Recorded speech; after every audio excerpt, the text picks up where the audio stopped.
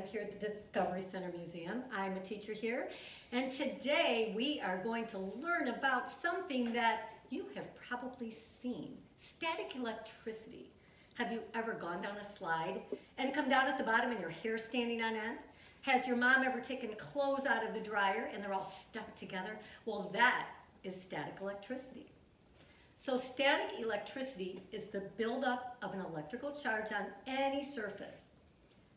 When two surfaces come together, electrons jump from one object to the other. One charge is negative, one charge is positive.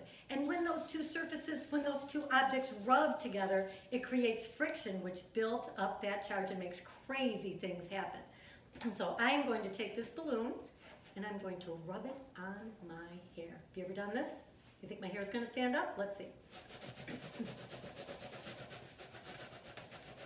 So my hair is putting negative electrons onto this balloon. Okay, so I'm rubbing those negative electrons onto this balloon.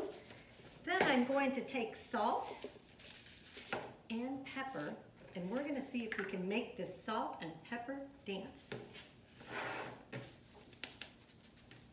A little more rubbing.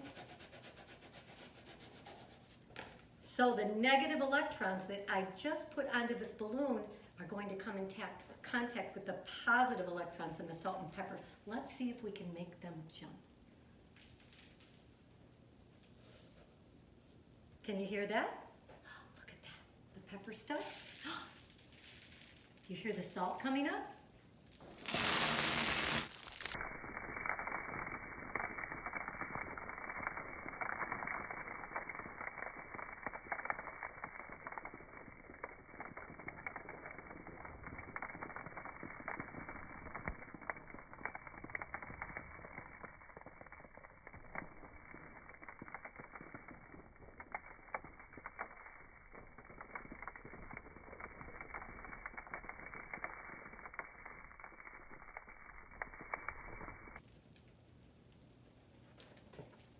We have just created static electricity.